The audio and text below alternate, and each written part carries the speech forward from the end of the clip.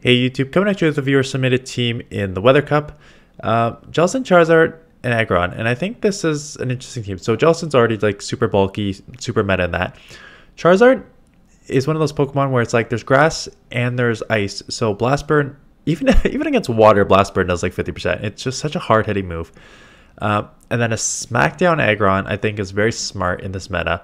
Again, you're weak to water. At least the Steel kind of neutralizes grass, but the Smackdowns do add up, especially a Shadow version. So like Jellicent, I haven't watched the battles yet, but my thought would be Jellicent Charizard would just be grab a ton of shields, put a lot of shield pressure on or heavy damage with these Shadow Balls and Blast Burns, and then smack down your opponent with shield advantage would be how I would think this team goes, but we'll see. Charizard on lead, so good lead, obviously. Again, the wing attack, it's so they try and catch, they do catch, so good catch there. It looks like they caught on what, a bomb snap, oh, wall rain. So coming in here, this is interesting. Why are we not coming in AGGRON and smacking this down? So I guess we're just gonna grab shields here, which is fine. Not surprising, like just try and grab shields. That does a ton of damage. This is where it gets interesting. You have energy advantage, but you're just gonna let this go. I was gonna say you could go either way here because you had energy. You could just shield a farm. I think about that with the move, but going to come back in here, Jellicent, get ahead on energy. That's fine. Gonna come out with a move again. Let's see. They're Charizard plus whatever in the back. So I'm guessing Charizard comes back in. So they are pretty weak to Jellicent in the back here. Hit with again, yes, Blast Burn is like always, so it's their own Jellicent, which is why they did not want to come in to a loaded Jellicent, because then you're just so far behind. So that makes sense. Get a good shit damage off. I just go Surf here. Yeah, it doesn't matter because I think AGGRON's smacking down. Charizard on the lead makes sense why you kind of saved it, but you should be fine here to let it go, 2 shield, smack down, AGGRON for the win.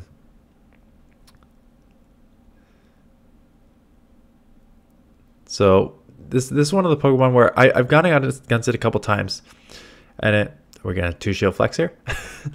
I've gone against it a couple times. Yeah, they have double weak to rock. They're not gonna have a good time there. I've gone against it a couple times, and it's one of those things where it's like if you have a Swampert, you're in great situation. If you don't have like an immediate answer to it, it's kind of tricky because these Smackdowns like do add up, right?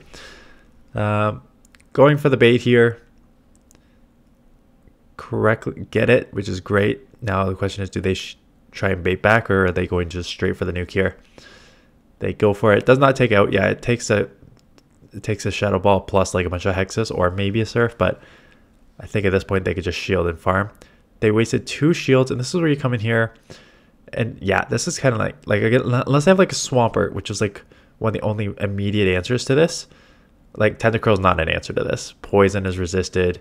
Running Thunder on it. Scald, yeah, Scald would hurt because you that rock typing kind of kills you in this limited meta, but going for the Meteor Beam as opposed to Thunder, I think that's probably the right call just because Meteor Beam does so much and it boosts your attack.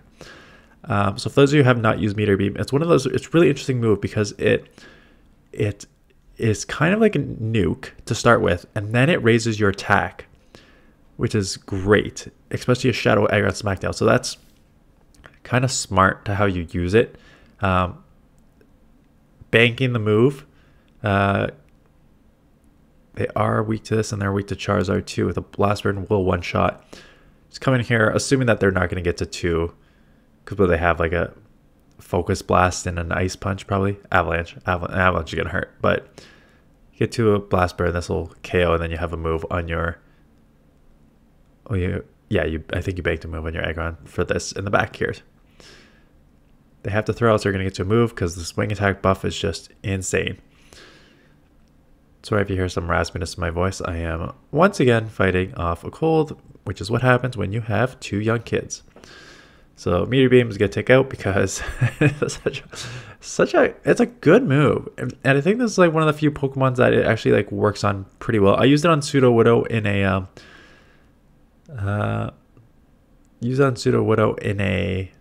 tournament, and it's really strong there too, but obviously limited in the Great League meta right now.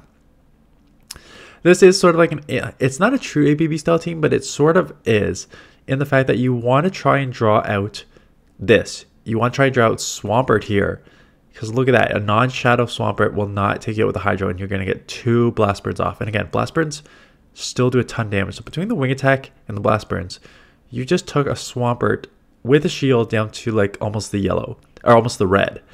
So that's great. And now your Aggron is definitely going to roam free in the back because unlikely they have a second option for this. Looks like we're going straight farm down here. They do land a second Earthquake. But this is just getting ahead. Gonna have to shield this for sure. As I say, you could have thrown and saved the shield, but you're just going with your strategy of getting 2 shield advantage here, and then getting a Meteor Beam, boosting your attack, and then just overpowering with the Smackdowns. Let's see if it works here, because what do they have on the lead? I forget they have on the lead. And these are adding up. The problem is Aggron, especially Shadow version, is very classy. So these claws are adding up real quick. Yeah, I think what you had to do is probably just take out that Swampert and take it out, keep that Pokemon alive, deal some more chip damage, and then come with the advantage of Aggron shields up. Still, because you could have taken 1 Earthquake from that Swampert and taken that out before they landed the second Earthquake. Baiting here with the Dragon Claw, which is a risky bait, but if it works, it's great, because now you're going to KO this or grab a second shield here. So that is why you do bait sometimes, because it works out. Again, so you're probably, for those of you who don't, are either newer, you must be wondering, why are you throwing a resisted Blast Burn as opposed to a neutral Dragon Claw?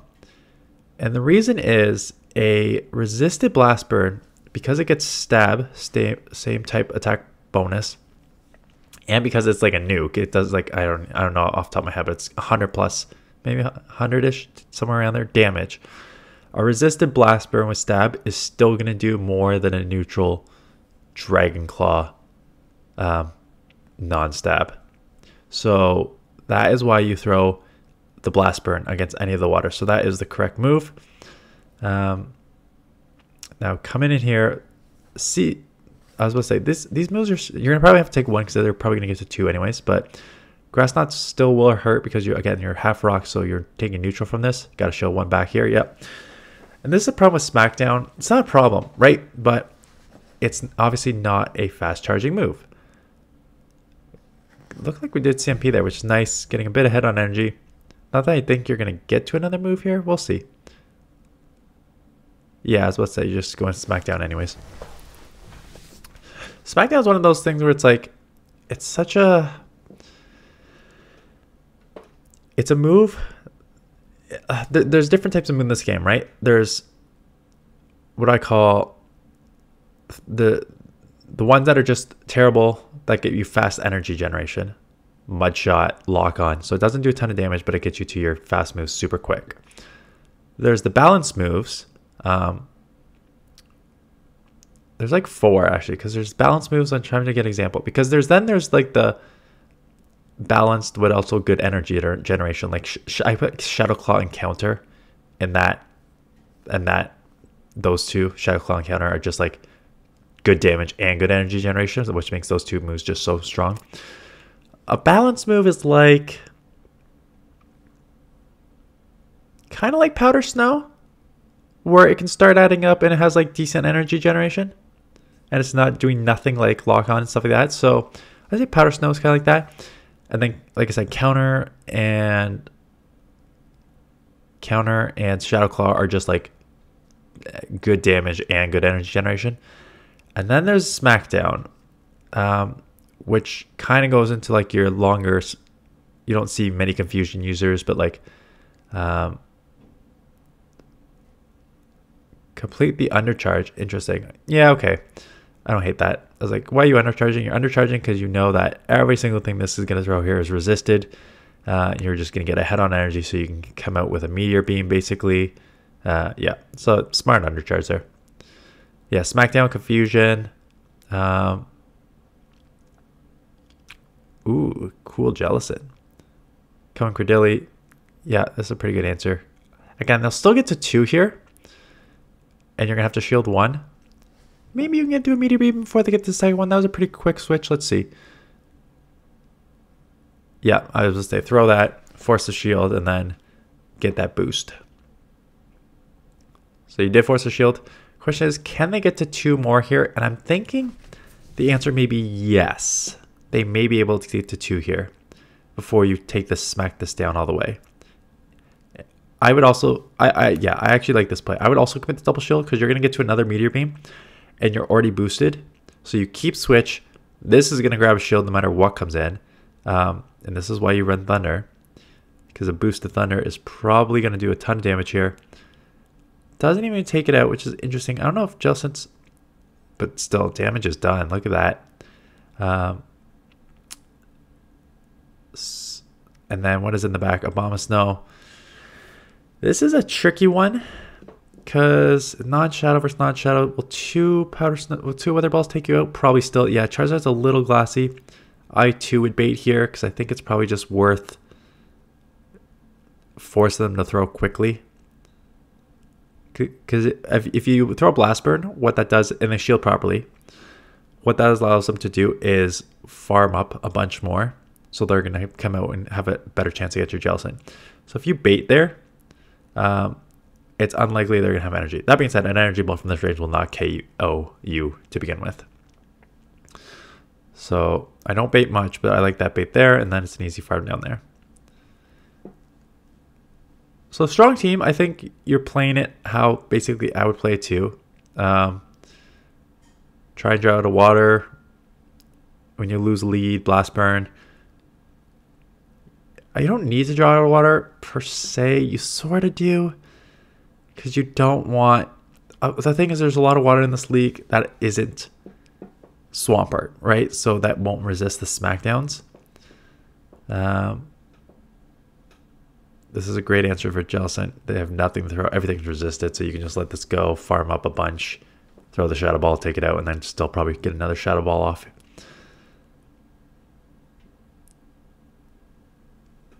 So this will take it out. They'll come back in. Oh, doesn't even take it out, but 1 more Hex is good. I also would throw the Shadow Ball. You'll probably grab a shield here. I'd be surprised if they don't shield. Now you're either going to try and catch or just force them to throw and sacrifice, knowing that they're not going to really have anything to throw. They baited. Why would you bait there? Oh no. There's no point of baiting there. Now you grab the shield and this game is over. Doesn't matter what's in the back. Yeah. You can't bait in that situation. Anyways, thanks for the team. AGGRON's the type, so I don't, if you watch my channel for a while, I don't use Bastiodon a lot. There's actually been a movement away from these. I mean, there's a lot of Bastiodons in the Great League, but I think that's just a part of like the meta right now with the Owl. I think there's been a movement away from these 3 to 4 turn moves towards those with the 2 to 1 moves. So, and I think it's because people have become way better at counting and catching. And counting and catching on 3 to 4 turn moves is very, very easy if you actually know how to count properly, right? So what I think is happening is you see movement away from it. And the best example I can give is Dragon Breath versus Dragon Tail. Whatever, pick your poison, Dragonite or whatever. They both do the same they both do the same energy generation, but Dragon Tail actually does more damage. So you're thinking, why would people use Dragon Breath when you have the same energy generation but more damage with Dragon Tail? And it's because of what I just said there. A lot of people are way better at counting, are way better at optimizing their fast move and charge move optimization. So that makes the 3 and 4 turn and 5 turn if you use Incinerate, which again, it's only on a couple Pokemon, but that makes those moves a lot tougher to run in this league. So that's why you're seeing a lot of 1 and 2 turn fast moves. So just keep that in mind. If you, again, three sort of borderline. 4 and 5 are like seem to be disappearing a lot. But yeah, that's kind of what I noticed. It's very much like a 2-turn, sometimes 3-turn fast move meta for all these leagues right now. So that is it. I appreciate the battles. If you want to submit some battles, link in the description. Yeah, and I got another Great League team coming tomorrow.